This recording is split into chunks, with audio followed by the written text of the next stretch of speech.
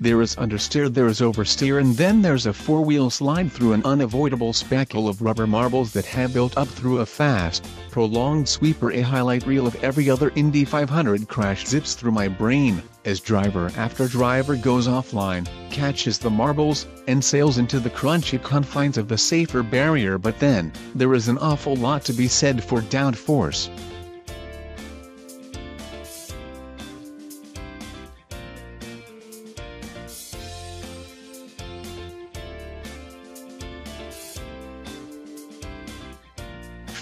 Even as its otherwise sticky Michelin Pilot Sport Cup 2 tires struggle with the marbles, the 2018 Mercedes-AMG GT R continues to tenaciously hold itself to Portugal's Autodromo Internacional do Algarve. The GT R isn't just an extra stein of power poured into the regular GT with some bigger, pricier brakes thrown on for good measure. That was largely the AMG M.O yesteryear, and, okay, it still has those, but with the R, you get extra vents, foils, ducts, and diffusers that all contribute to keeping the ultimate AMG GT adhered to Portugal through that grand corner.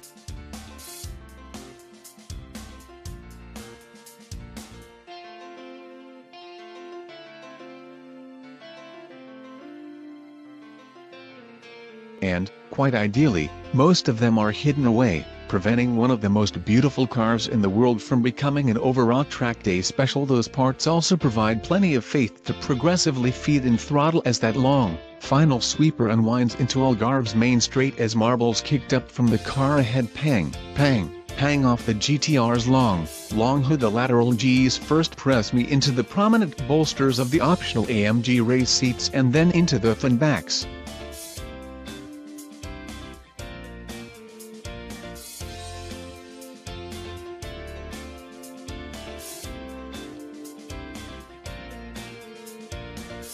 It's invigorating, but then comes the deep, guttural, nasty bellow of the hand-built 4.0-liter V8 massaged up to 585 horsepower courtesy new turbochargers with a higher boost pressure, plus a modified compression ratio, sharpened throttle mapping, and a modified exhaust, including an additional center mount port. Mercedes says the entire combustion process has been retuned and the grand total is 82 more horsepower than in the AMG GTS.